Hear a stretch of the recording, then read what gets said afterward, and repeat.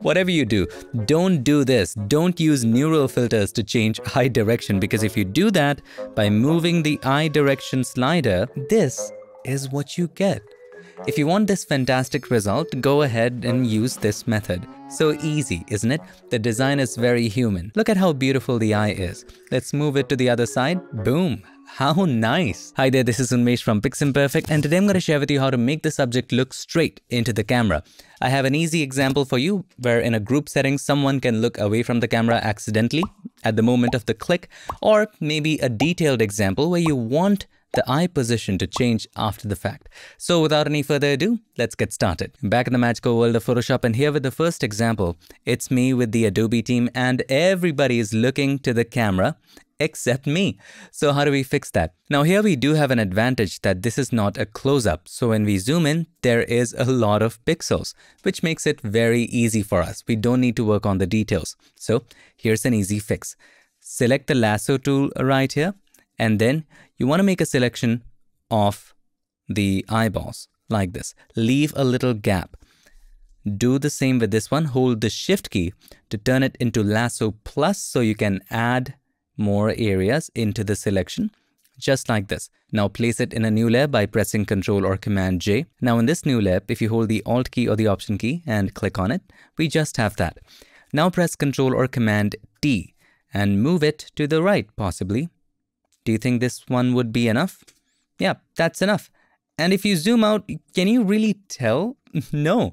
So here is the before and here is the after. Now there is one problem with that. Right here, it doesn't look right. So how do we fix that?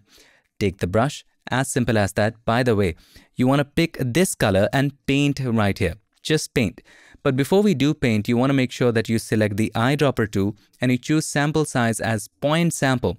Usually we select 3:3 average, but in this case, it is so low of a resolution that we want the control to sample a color from 1 pixel. So you want to make sure it is point sample. All layers is fine. Take back the brush and let's sample this color. All right. Decrease the flow to about 20% and then start painting right here. Just a little bit so that it doesn't look bad. There you go. So when you zoom out, you see that white area there and it's pretty much fixed. At this point, I recommend that you just take the eraser tool and erase the extras that moved. For example, this area and this area. So first of all, let's slowly and gradually erase this area.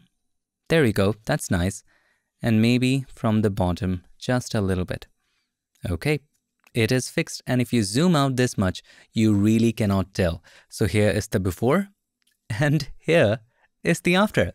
Such an easy fix. When you have an image like this and you want the eyeballs straight onto the camera, it gets a bit more challenging. Here's how to do it. The process is the same. Select the lasso tool right here and let us select the eyeballs and give it a little bit of space so that we can work with it.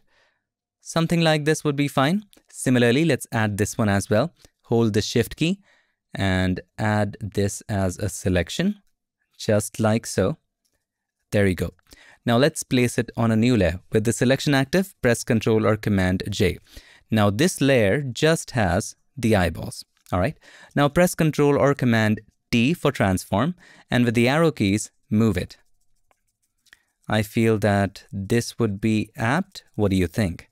All right. That looks nice. Hit enter or return. And by the way, you can move the eyeballs. Let's say this doesn't look right to you. You can select it, press Ctrl or Command T and move this thing right here. That's up to you.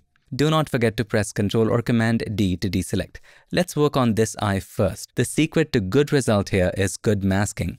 So let's click on the mask button. Don't forget, black hides and white shows.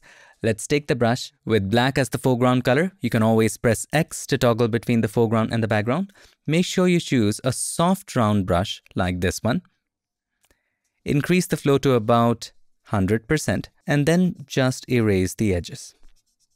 Just like that. The point is, do the best you can with masking. Don't worry about getting it perfect. Just do the best you can. Now, if you erased extra by mistake, you can always press X again to turn the foreground color to white and paint that back in. Now, this, my friend, is the best we could do. Let's forget about it for now.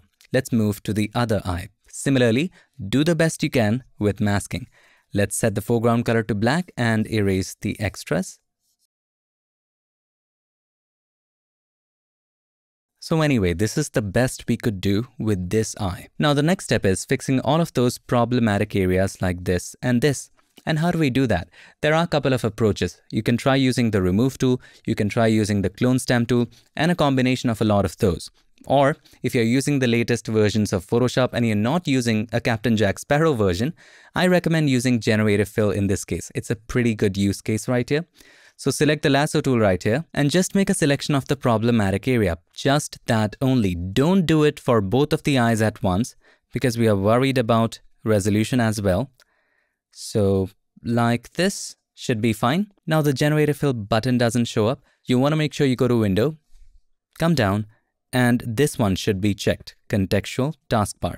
Let's bring it right here. Click on Generative Fill. And we don't want to type in anything. You can try typing in I if it doesn't give you good results. Let's see what it does. And just at the first try, this is pretty good. So here's 1, 2, and 3. They are not bad. Maybe I'm gonna go with this one. But again, this creates this dark patch right here. So let's try something there again. Generative Fill again. Click on Generate. And there you go. It fixes that. You have a couple of options here. Maybe I'm gonna go with this one. And if you zoom out, this one is fixed. So let's take a look. Here's the before and here is the after. I might make the eyeball a bit larger and there are some other areas I might want to fix. Possibly let's select something like this. Let's try one more time. I guess this is better. So there you go. This eye is taken care of. Now there's one more essential step after this. Not everything is Generative Fill, but before it, let us do the left eye. Let's make a selection and click on Generative Fill. Generate. And this one possibly just at one go fixes a lot of things. So this is weird. Maybe we can go with this one. But even in here, this top area looks bad. So we'll try again here. And there you go. You have some better results. So maybe I'm gonna go with this.